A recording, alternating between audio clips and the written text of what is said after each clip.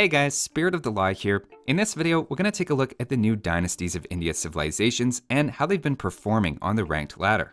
At this point, we have not one, but two different community-created sites tracking the win rate data, with now enough games played to start seeing some patterns. One site is Age of Statistics, which I've talked about many times before, and has lots of nice breakdowns by elo and game length, etc., which can help piece together not only how civs are performing, but also why. The other is a new site called agestats.net, which gives an alternate presentation of the data. And with things like this, having multiple sites with slightly different methodologies just helps give a little bit more confidence in any patterns we find. Now, while the Age of Empires developers have been getting a lot better with balance at release in the newer expansions, 3.5 new civs all at once is quite ambitious, and I imagine it's hard to get the balance just right. So let's dig into the stats and see how things are going so far. We'll go through the new civs alphabetically, starting with the Bengalis. This is hands down the most elephant-focused of the new civs, though they're also unique for their Wrath Chariot that can switch between ranged and melee mode. From Age of Statistics though, it seems Bengalis are dead last in open maps, which is mostly reflective of Arabia games, though there are a couple of other maps thrown in there as well. Alternately, agestats.net has Bengalis performing a bit better on Arabia specifically, which is generally considered the gold standard for land map balance discussions. Either way, there's a pretty clear picture that Bengalis are the worst open map land civ at the moment. On the bright side though, they've actually been pretty average on closed maps, which reflects Arena, Hideout, and Hill Fort. That suggests a healthy potential to boom their economy, but they're a little vulnerable to early pressure, which is a discrepancy usually associated with a weak Dark Age economy. Bohemians and Portuguese have a similar sort of dichotomy, and both are known for having a slow start. For Bengalis, they receive 2 free villagers after they advance as their main civ bonus, but of course that doesn't help until feudal, and even then it'll take a few minutes to start to really feel the effects of that adding up.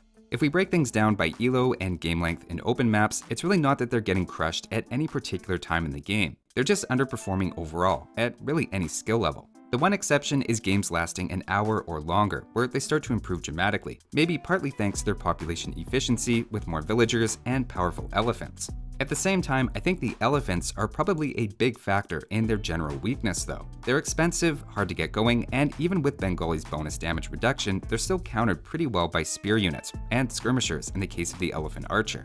Outside of elephants, they're not really a notable archer civ, lacking thumb ring, and their stable is also quite limited.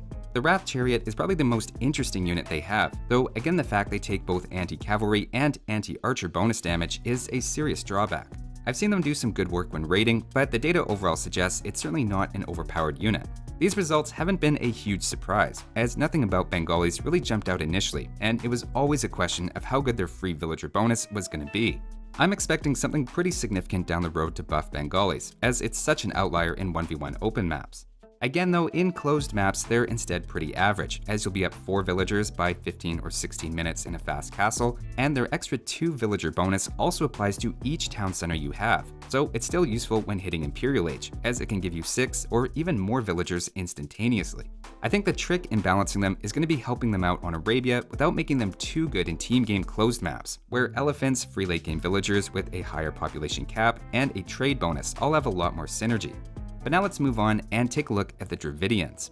They're also doing relatively poorly, but not as bad as Bengalis overall. On 1v1 open maps, they're a fringe bottom 5 with 44 to 45% win rate.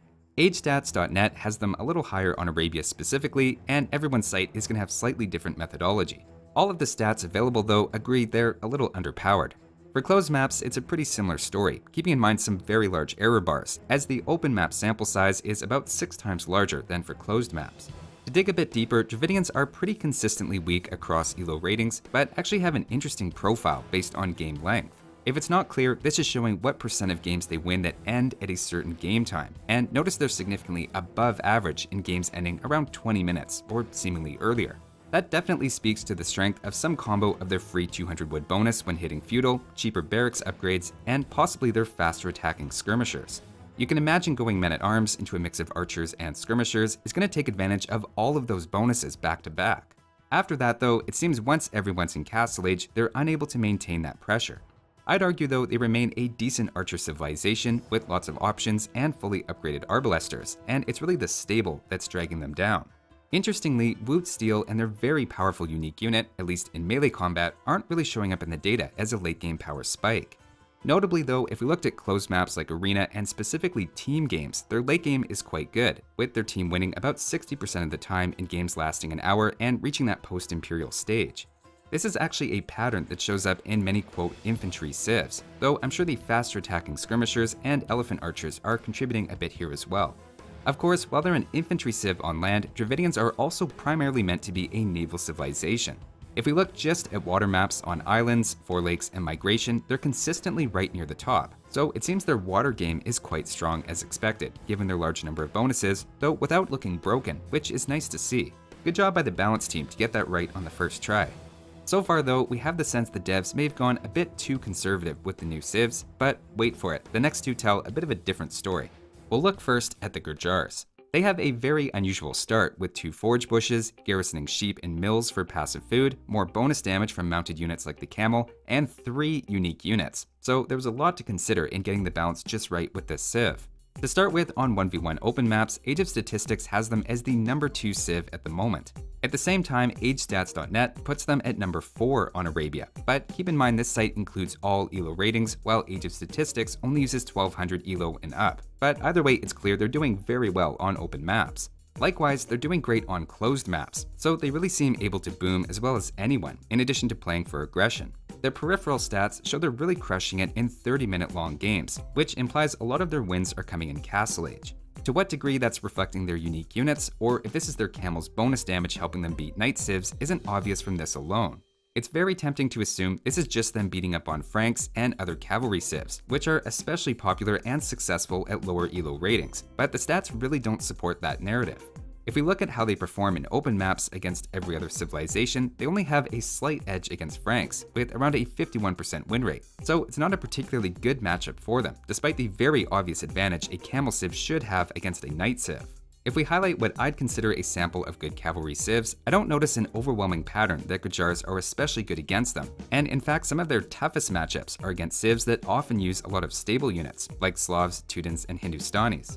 That's not to say that Gurjaras are bad against cavalry civs, but that they seem to be able to handle just about anyone. Another interesting pattern that jumps out is that they seem to improve at higher levels of play. We've seen this before with the Chinese, and it may be their unusual start in action, or it could be the trickiness in making the most of their unique units, but we see in both their win rate and popularity as you go from 900 ELO to 1600 players, they're picked more often and win at a higher rate as well. Considering the devs tend to put extra emphasis on higher ELOs when it comes to balanced decisions, I wouldn't be surprised to see some sort of nerf, especially since when you filter to just 1600 ELO and up, Gurjaras are technically number 1 at the moment. Of course, you can see from all of the overlapping error bars, they could really easily settle anywhere in the top 5, as 1600 ELO and higher data always struggles to get a good sample size. That's the Gurjaras, and finally we'll finish up with the Hindustanis, which, as hard as this is to believe, may actually be even better. To start with, on 1v1 open maps with 1200 rating and up, Hindustanis are number 1 by a comfortable margin, though they're a little behind Gurjaras on closed maps, so maybe Gurjaras are still best overall. On Arabia specifically, opening things up to all ELOs, Age of Stats puts them at number 2 overall, and if we make things completely wide open to include every map, ELO, and ranked 1v1 game played in the last month or so, they're again number 1. The point is, there's different ways to look at the data, but all of it points to another top-tier civilization. Keep in mind, Indians were already near the top of the ladder even before receiving faster attack on their camels, a new archer-resistant unique unit, and their scout line gaining extra attack against buildings. I think their new Ghulam really shouldn't be overlooked, as it gives them a pairing that can counter both knights and archers, which is a combo we've seen working for Gurjaras as well. Both civs also have advantages against buildings, with the Hindustani's team bonus and the Gurjaras battle elephant dealing much more damage to buildings than a battering ram thanks to a civ bonus. Digging deeper into game length, it seems around 45 minutes is when Hindustanis peak. This suggests a strong early to mid-Imperial Age, when their good gunpowder can really start to contribute. Interestingly, if we compare Hindustanis to how Indians were doing last fall, Indians didn't have that early Imperial Age gunpowder boost to the same degree, but were a little better in 1 hour post-Imperial sorts of games, which I actually find surprising, as Hussars with +2 against buildings sounds quite strong to me in a trash fight. Similar to Gurjaras, they also seem to perform better, if anything, in higher rated games, though they don't have as dramatic of a rise in play rate and are just consistently a popular pick. Also, similar to Gurjaras, it's not that they're just beating up on Franks and other popular cavalry civilizations. While Hindustanis are favored in that matchup, it's certainly not one of their best. Of course, you could flip that around to the Franks' perspective, in which case, yes, Gurjaras and Hindustanis are some of their least favorite opponents. The larger point is that the new civs aren't the best because they're beating popular civs like Franks, instead they're just beating up on everybody. Again, like Gurjaras, they may warrant a nerf, and especially the fact they're strong at higher levels makes them, I think, a more likely candidate for that. So altogether, you could argue the Indian civs as a group are collectively well balanced, having a combined 51% win rate across all ELO ratings and maps. They're even trailing cavalry and camel civs as a whole, so if you combine their stats, they really don't look overpowered. That said, upon closer inspection, this is really the story of two civs that are too strong and two civs that are too weak, at least on open maps.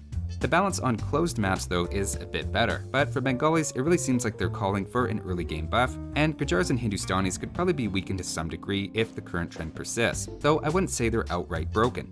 That'll do it for this one though, and if you're interested in playing around with either of those sites in more depth, I'll have them linked below. Thanks for watching, and I'll see you next time.